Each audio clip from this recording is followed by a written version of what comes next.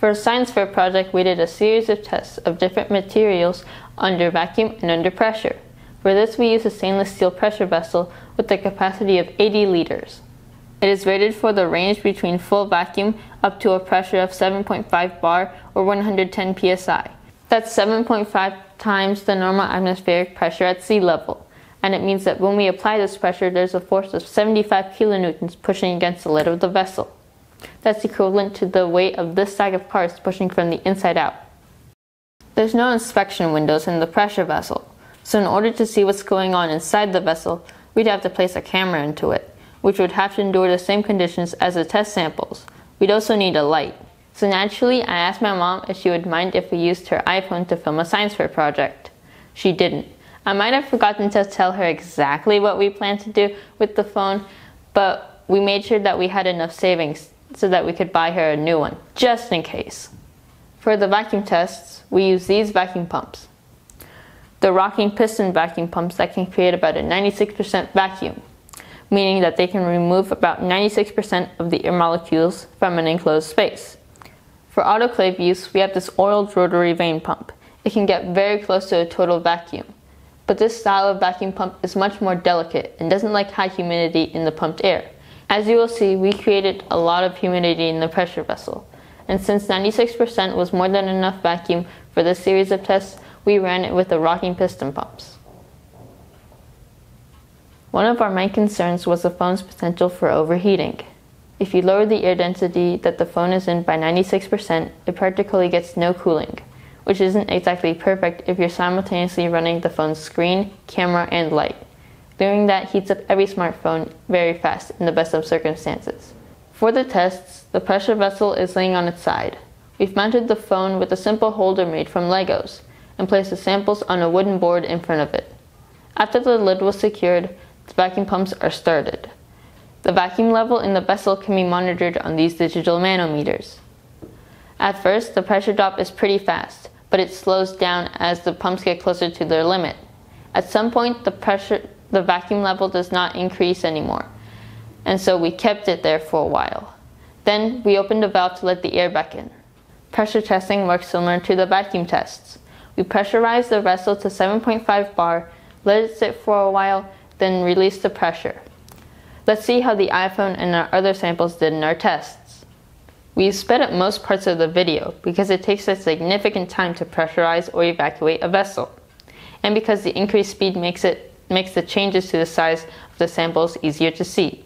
In real time, the test took up to 10 minutes per run. We started off with a simple test, with a balloon in a vacuum, hoping that the iPhone's life wouldn't end right there. As soon as the vacuum pumps were turned on, the drop in air pressure caused a sudden condensation of water droplets in the air. The balloon started to expand rapidly and was soon beyond the point where we would have expected it to burst.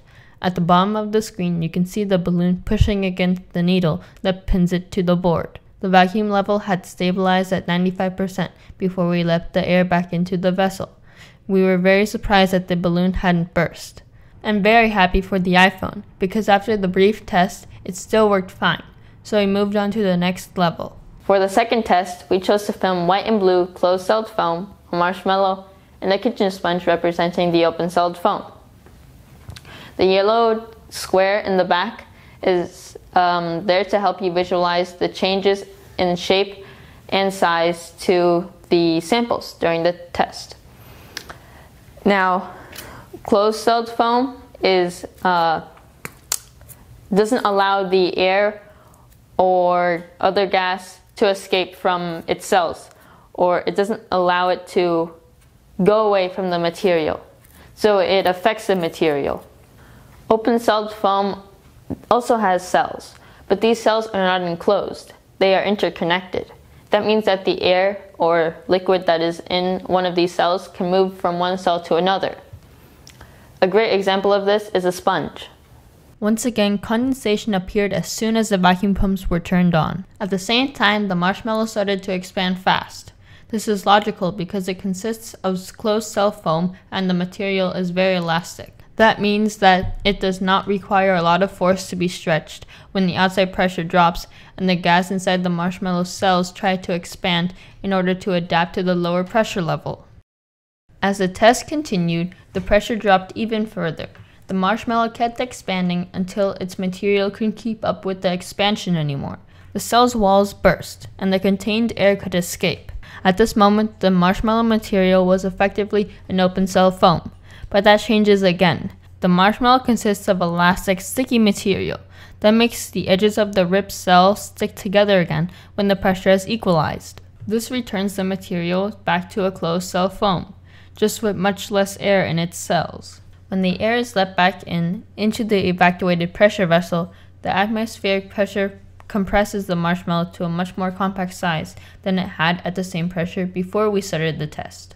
Let's have a look at the other samples that increased speed. The closed cell foam samples also changed size and shape, but not as significantly as the marshmallow. That is due to the stronger material of those samples. It provides more resistance to the expanding air in the cells. When the air was let back into the vessel, the closed cell foam samples returned almost to the same shape and size as before the test. The water boiling test was really interesting. At first, the water was calm while the pressure kept on dropping. Then suddenly it started boiling violently for a very short period of time. The boiling obviously produced enough water vapor to reduce the vacuum level enough to stop the boiling. We've tested the iPhone thoroughly now.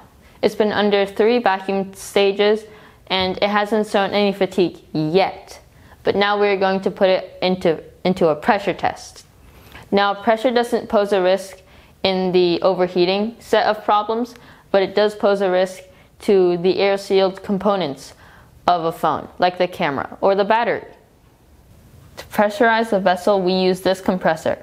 It can deliver up to 14 bars. That's 14 times the normal atmospheric pressure at sea level, which is more than enough because we only plan to use 7.5 bars in the tests.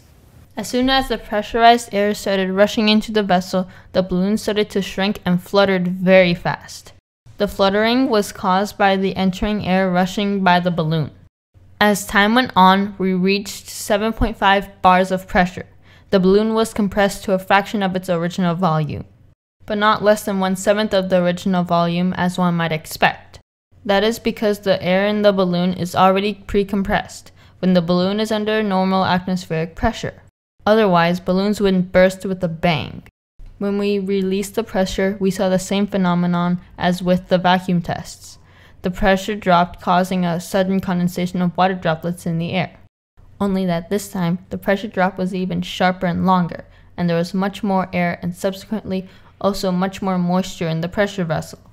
The iPhone was dripping wet when we took it out, but it was still working, so we started to become really impressed. On to the last test. As soon as the valve opened, the pressurized air rushes in. The marshmallow and the large closed cell foam objects instantly start to shrink. As the test continues, the other samples shrink suddenly, when the cell's walls can't withstand the pressure any longer without deformation. The far left sample shrinks in a waveform, as the other sample of blue foam develops an upward slope at one end.